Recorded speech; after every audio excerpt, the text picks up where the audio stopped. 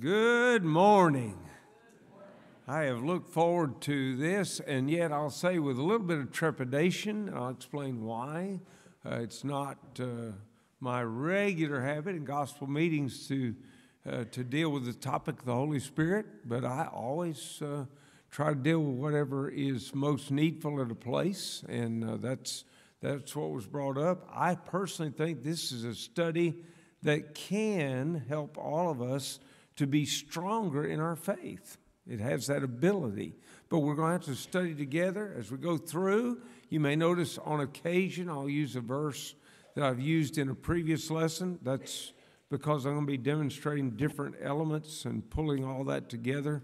And some verses will tell you more than one thing if you think about it. So that's the way that we'll be looking at it as we go along. The Holy Spirit is, after all, a divine person. You might say, why do you bother to tell us that? We already knew that. Well, because there are those who deny that the Holy Spirit is a person. We're going to affirm that the Holy Spirit is a person. The Watchtower Bible and Tract Society, in one of their little booklets called Reasoning from the Scriptures, on page 381, says this: it is logical to conclude that the Holy Spirit is the active force of God. It is not a person, but it is a powerful force that God causes to emanate from himself to accomplish his holy will. Now, before I go any further, I want to offer a suggestion to all of us in reference to people who may come to the door and want to talk to us about Scripture. Please do not engage them by trying to show them their error. And that sounds funny, doesn't it? How are we going? What are we going to do then? We're going to let questions lead them to their own understanding of truth. If you'll ask questions, you can cause them to have to think. Too many times, the people that come to the door, and sometimes this includes even some of us as we go door knocking, we have a set routine, and we follow that routine almost without thought. Well, that's what happens with these individuals that I'm talking about now. They've never really thought through the position that they're taking, nor have they thought through the Scripture that they may be using. They will pull it out of context and cause it to say things it does not say. So our goal this morning as we begin is to demonstrate the Holy Spirit is not just a force, the Holy Spirit is a person. How do we know that? Because the Spirit speaks. In John chapter 16, verse 13, we find Jesus saying, however, when he, the Spirit of truth, has come, he will guide you into all truth. For he will not speak on his own authority, but whatever he hears, he will speak, and he will tell you things to come. Now, for just a moment, let me ask you a question. Is electricity a force? And I would answer that, yes, it's a force. Has it ever spoken to you? I mean, other than blowing you across the room when you touch the wrong thing with a piece of metal, other than that, it's not spoken to you, has it?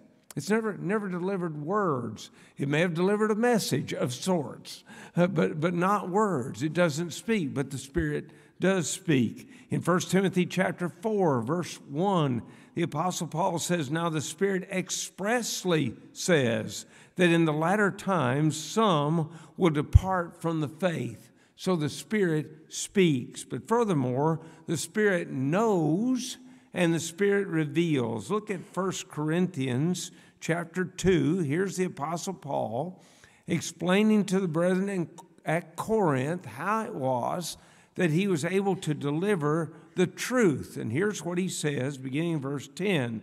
But God has revealed them to us through his Spirit.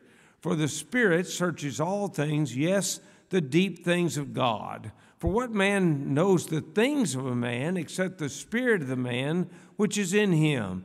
Even so, no one knows the things of God except the Spirit of God. So the Spirit reveals. Now, let's see if we can understand that in terms of us here today.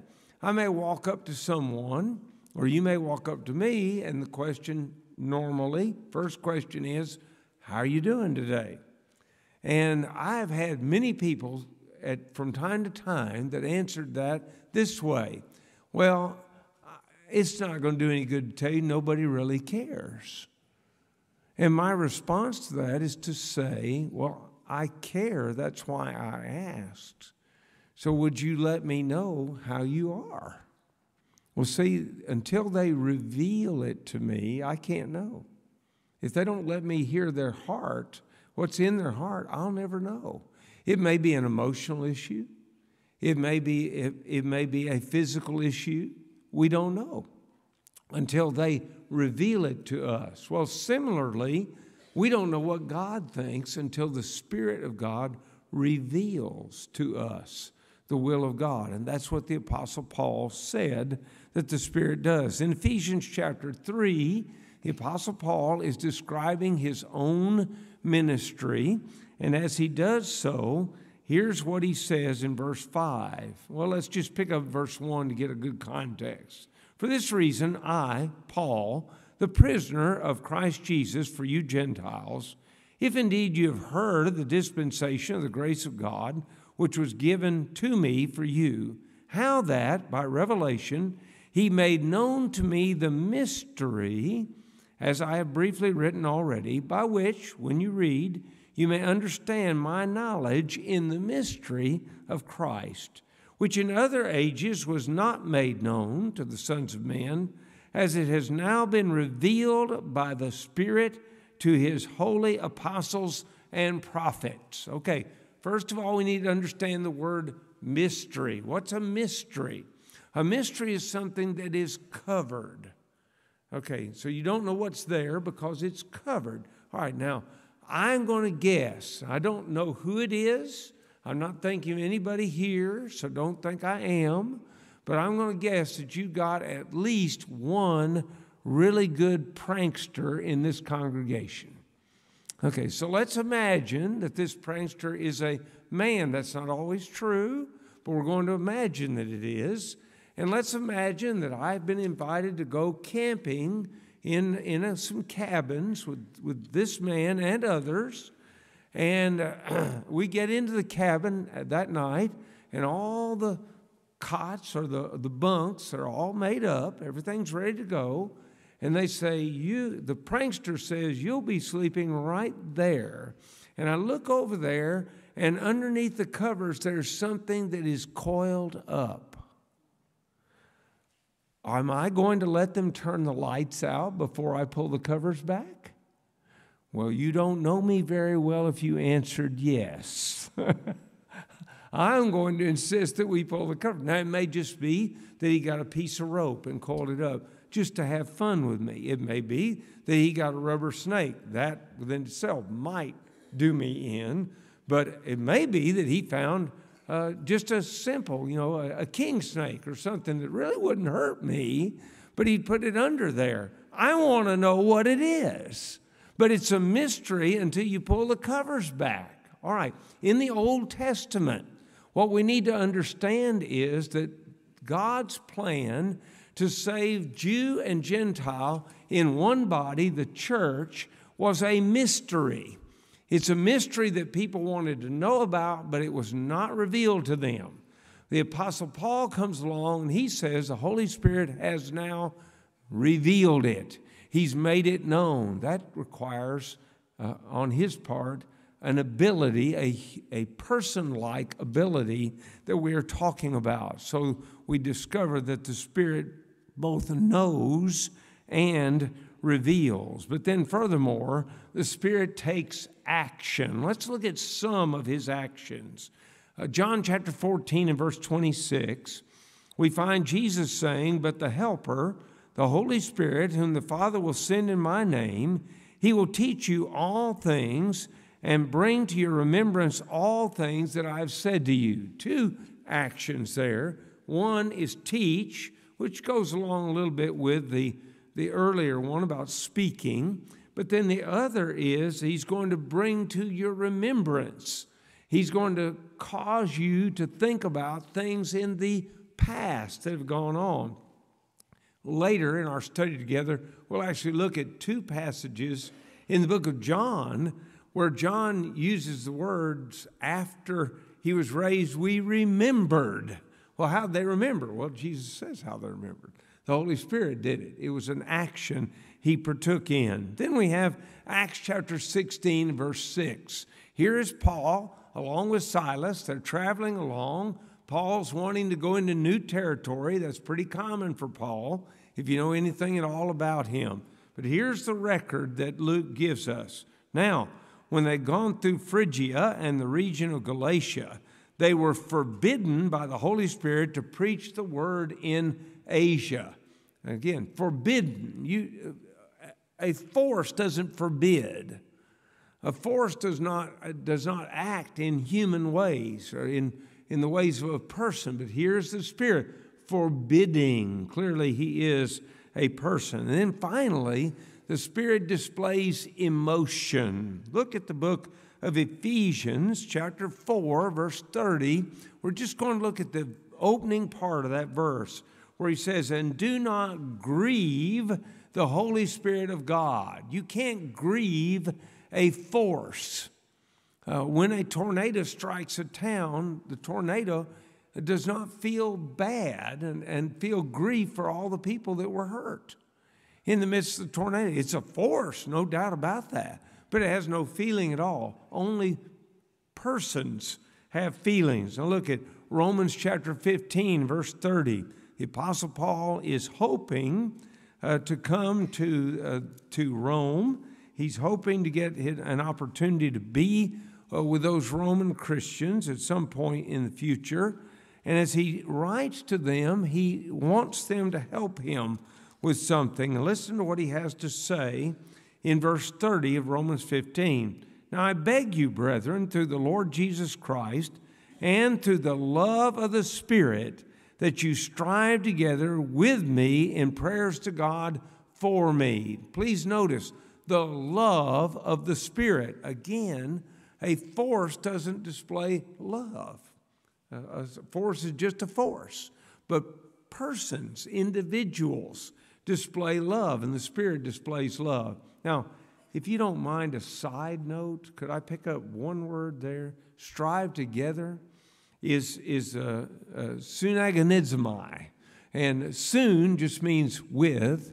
And agonizomai, you can almost hear it, can't you? Agony. He's saying, join me in agonized prayer until I get to come be with you. That's the point. But he does it, makes that plea on the basis of the love of the Spirit. That is the key that we want to pick up on here. So the Holy Spirit, we have clearly seen, is, after all, a person. But then beyond that, the Holy Spirit is God. I said he's a divine person, so we're going to have to contend that he is God.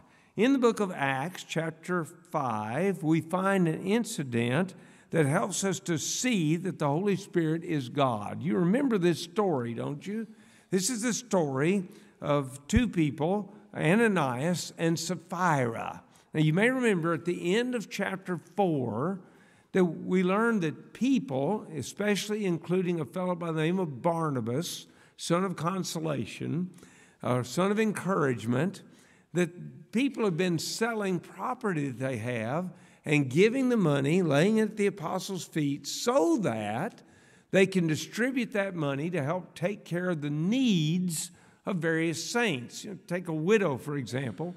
A widow new to the city of Jerusalem, and many of them were in Acts chapter 2, that widow would have no means of support. She had no means to even put bread on her table.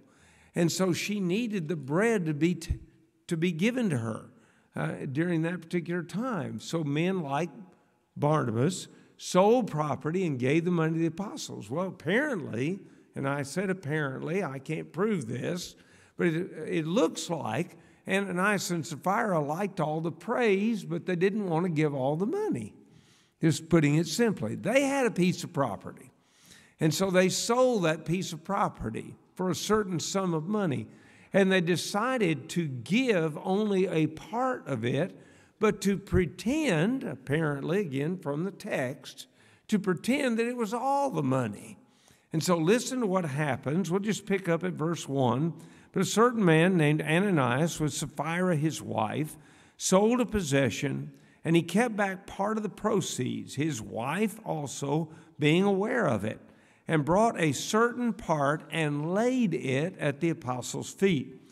But Peter said, Ananias, why has Satan filled your heart to lie to the Holy Spirit and to keep back part of the price of the land for yourself? I don't know if you underline in your Bible. I've gone beyond underlining for the most part. I now have bought a box of colored pencils. And why have I done that? Well, because I found out if you take a highlighter and you highlight on Acts chapter 5, that highlight goes all the way down to Acts chapter 10. Goes straight through the pages. So that is not going to work. And then when I underline with a pen, well, sometimes I accidentally smeared it as my hand went across the top. Lots of things like that. So here's what I found out. If you get a green, and I'm just choosing one, choose any color you like, green colored pencil, and just lightly rub it over the word or words that you want to highlight, well, you can still read the words, but now it's green. And then, so in this verse, if I were doing that, and by the way, I have done something like that in my Bible, I highlighted lie to the Holy Spirit. Now watch the next verse. While it remained, was it not your own? And after it was sold, was it not in your control? Why have you conceived this thing in your heart? You have not lied to men, but to God. And so in that verse, I highlighted lied and then to God. So is the Holy Spirit God? Well, apparently Peter thought he was, because Peter said you've lied to the Holy Spirit, and then he said you've lied to God. So it's very important for us to see he is then truly God. In Hebrews chapter 9, verse 14, the writer to those early Hebrew Christians tells them, how much more shall the blood of Christ, who through the eternal Spirit offered himself without spot to God, cleanse your conscience from dead works to serve the living God. One characteristic of God is that he is eternal. No other individual or no other thing can be described as eternal. You want to know the biggest problem that people who support the concept of evolution have? They basically have to make matter be eternal. And it's not. It won't work that way. And it creates real problems for them. Only God is eternal. So if we find an individual, a person, as we have described and found the Holy Spirit to be, who is eternal, then we can conclude he is God. Now look again. In Isaiah chapter 40, verse 13, the prophet Isaiah asks an interesting question. Who has directed the Spirit of the Lord? Or who, or as his counselor, has taught him? Now, obviously, these two questions are rhetorical. That is, they basically answer themselves. So who is it that directed the Spirit of God? We could all answer together, couldn't we? No one. Or who has taught him? And again, we could all answer together, couldn't we? No one. Why not? Because, as these questions indicate, the Holy Spirit is omniscient. Now, somebody says, there you go, using those big words. Well, my parents paid a lot of money for me to learn that big word. And so, but I'll boil it down for all of us so that we understand it. Omniscient just means all-knowing. That's all it means, all-knowing. You can't teach the Spirit anything because he's all-knowing. That's the reason. He is God. But then look at another place. Excuse me. Psalms chapter 139, verse 7. Probably David writes this, "Where can I go from your spirit, or where can I flee from your presence?" That indicates then that the Spirit is omnipresent. And again, all that means is He's everywhere. The Spirit is everywhere. God is everywhere. And so is the Spirit God? And the answer to that question from these passages clearly would be yes. He's eternal. He is all-knowing. He is all present everywhere. All of these things indicate to us that the Spirit is God. But then furthermore, the works of the Spirit declare His deity. In the book of Job, chapter 26, verses 13 and 14, we find Job writing this, "By His Spirit He adorned the heavens. His hand pierced the fleeing serpent. Indeed, these are the mere edges of His ways. And how shall small a whisper we hear of Him? But the thunder of His power, who can understand?" The Spirit adorned things in the creation. Was the Spirit present at the creation? We know Jesus was. John makes that very clear in the book of John, doesn't he? John chapter 1, beginning of verse 1, when he says, "In the beginning was the Word, and the Word was with God, and the Word was God. The same was in the beginning with God. All things were made by Him, and without Him was not anything made that was made." So Jesus was the creator. And by the way, could Jesus be created? That same group that we talked about in the beginning says He was created. But I want you to observe that John, by inspiration, says, without Him was not anything made that was made. So if He was created, He created Himself. And that's kind of that's mind-boggling. Just to even consider that. That's not possible. That's not true. It's not what happened. So Jesus was in the beginning. He was the creator. What role did the Spirit play? Well, apparently He played a twofold role. Job says He adorned the creation. You might say, what in the world is adorning the creation? And all of us men are just awestruck by the very idea. What does it mean? The women would have a little better chance to understand this. Who adorns your house? Well, at our house, my wife does. She puts paintings on the wall, and believe me, she knows exactly where she wants them to be. She puts, certain things on the coffee table on display, and again, she knows exactly where she wants them to be. If I dare to move something, I can assure you it will be moved back. It will go back to where it ought to be. She adorns the house. So the Spirit adorned the creation. How did He do that? I don't know. And that is a perfectly good answer. It's an answer we need to learn to give, brethren. Do not try to answer something that you do not know the answer to. In the end, it'll create nothing but problems for you and possibly for the person who has asked you the question. Problems for you because you may learn you were wrong in your supposition. Problems for them because they may never learn you were wrong in your supposition. And so don't assert things you don't know. How did He adorn the creation? I don't know.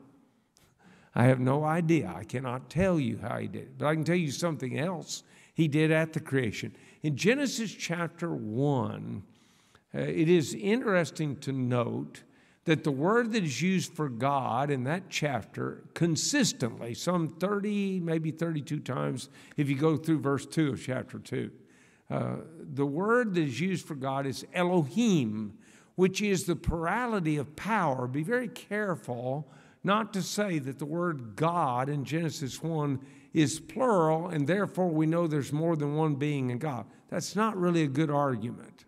The Elohim is the plurality of power.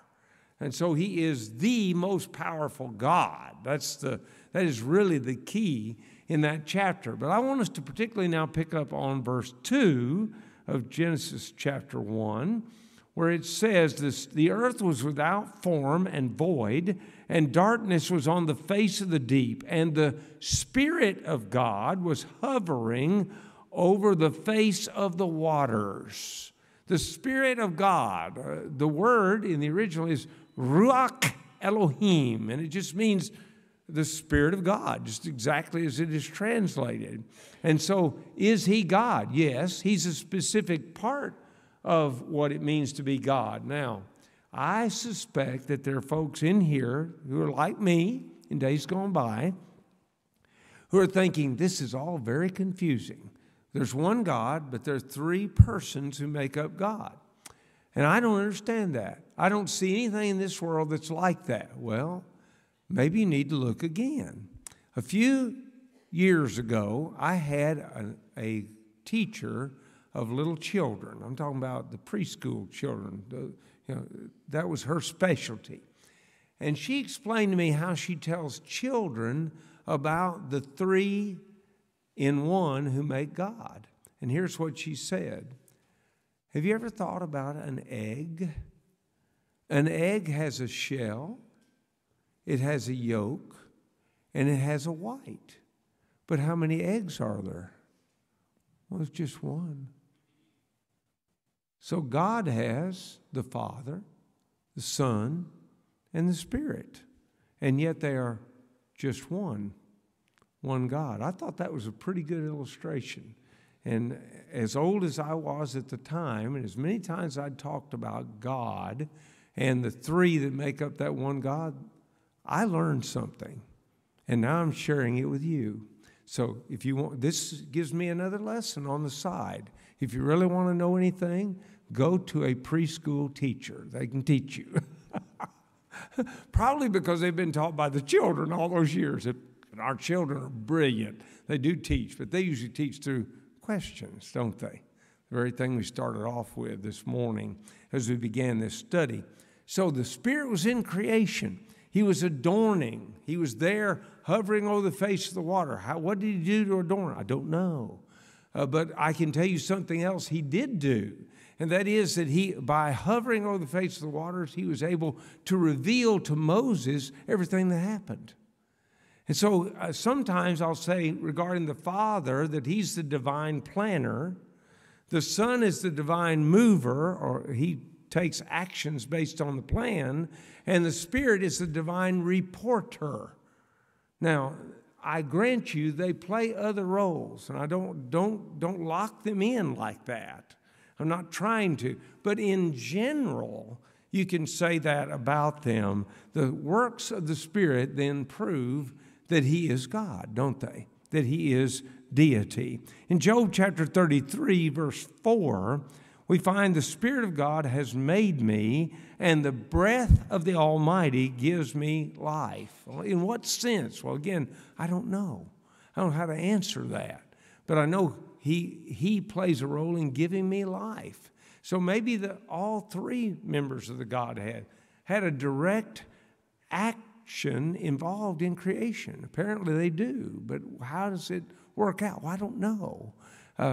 Years ago, when we lived in Cahokia, Illinois, my dad was a preacher there, my best friend, and this is going to sound really funny, but my best friend at that congregation was 104 years old. And I know that because I have a painting that my mother saved that 104-year-old man had done and had given to me to be preserved. My mother didn't throw anything away, so I got it. I got that painting. But his name then, to me, was Mr. Wilson. And Mr. Wilson found out that I was like a 2-year-old. I wasn't 2, but I asked lots of questions. By the way, I'm still that way. So if you talk to me while I'm here, I'm liable to ask you all kinds of questions. You have every right to say, that's none of your business. That's perfectly fine, but I'm going to ask questions. It's just the way I do. Well, I watched and listened to Mr. Wilson, and finally I said to him one day, I said, Mr. Wilson, what's that list that you keep talking about? And he said, Gary, does your mom have one of those plastic things that you put adding machine tape in, and it has some magnets, and you stick it on the refrigerator door, and you write down things that you need to buy at the grocery store. I said, oh, yeah, we've got one of those. It's hanging on our refrigerator door, just like you said. He said, well, I've got one of those too, but I don't put my grocery list on it.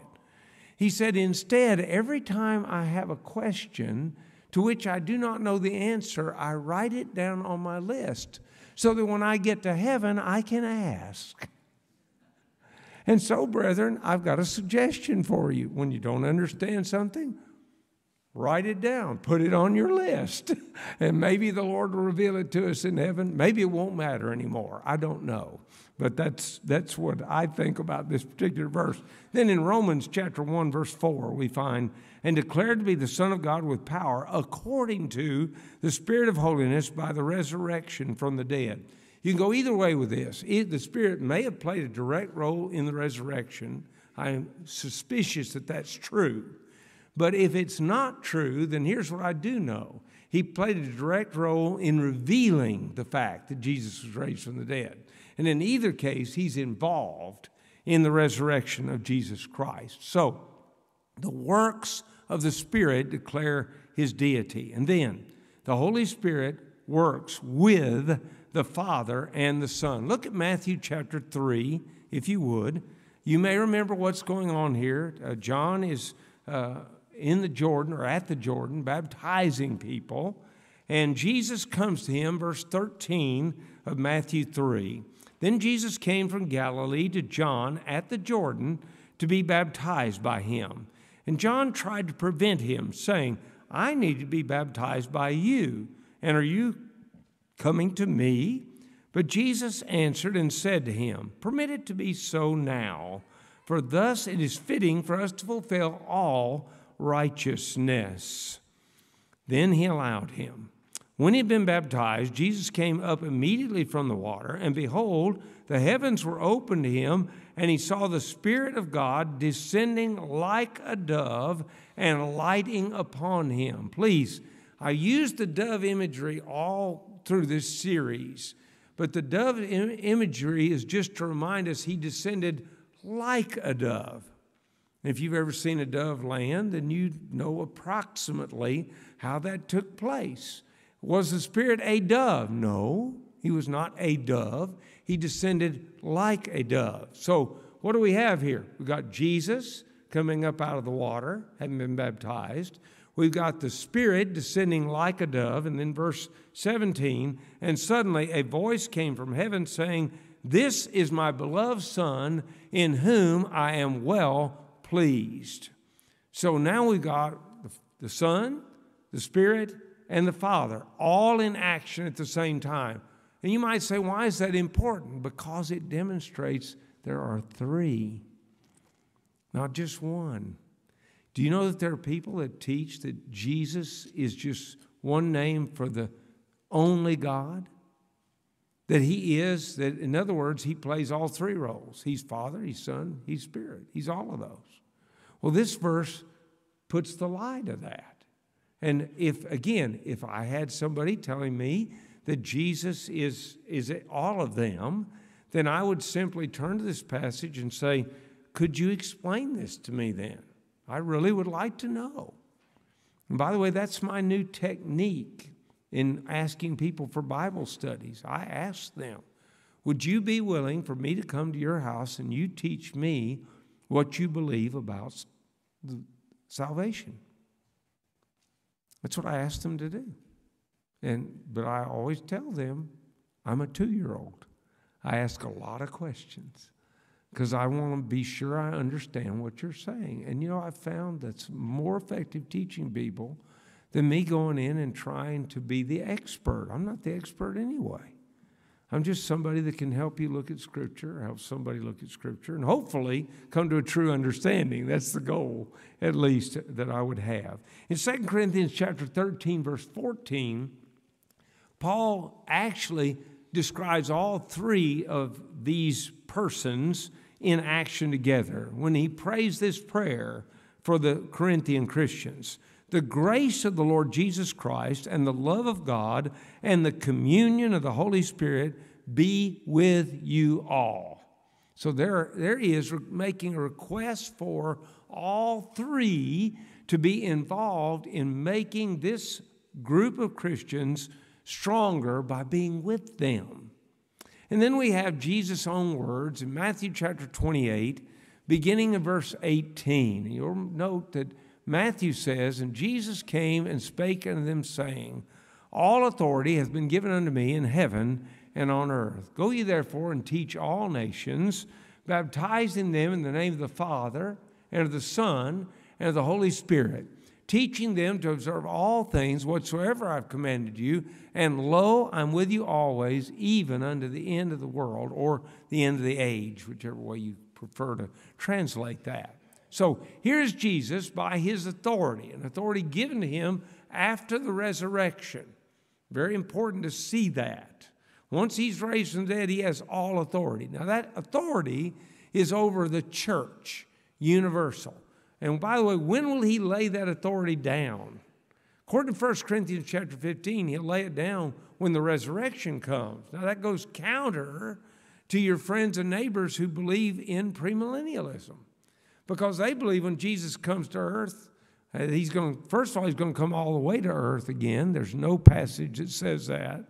And secondly, they believe he's then going to assume authority. No, Paul says he's going to give it up in 1 Corinthians chapter 15.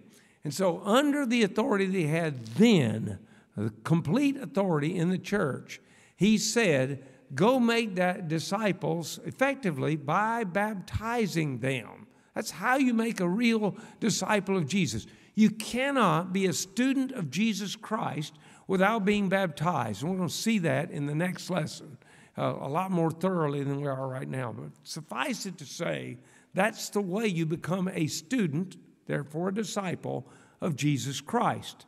All right, as you baptize them, you're going to baptize them. Now watch this. In the name of, and it's the name of the Father, the name of the Son, the name of the Holy Spirit. But the idea of name of is the authority of. If, and boy, I hope this doesn't happen while I'm here, but if tonight at the motel room where you all graciously allowed me to stay, there were to come a knock on the door, open up in the name of the law. Well, I would not open the door and expect to find a big book of laws on the floor. I would expect to find a police officer there. And why does he mean in the name of the law? He's coming under the authority of the law. And again, as far as I know, that's not going to happen. I haven't done anything wrong. I didn't even speed going down the hill last night. Of course, I was properly warned. But I did not speed. I was very, very careful about that. All right, so here the three are. All of them exercise authority in helping one to become a disciple of Jesus Christ. And that's what we've learned. So the Holy Spirit is truly a divine person. He is a person. We saw that because of the things he feels and the things he does. He furthermore is God, and we demonstrated that by demonstrating he has the characteristics of God, being eternal, being everywhere present, having all knowledge. Those demonstrate he's God.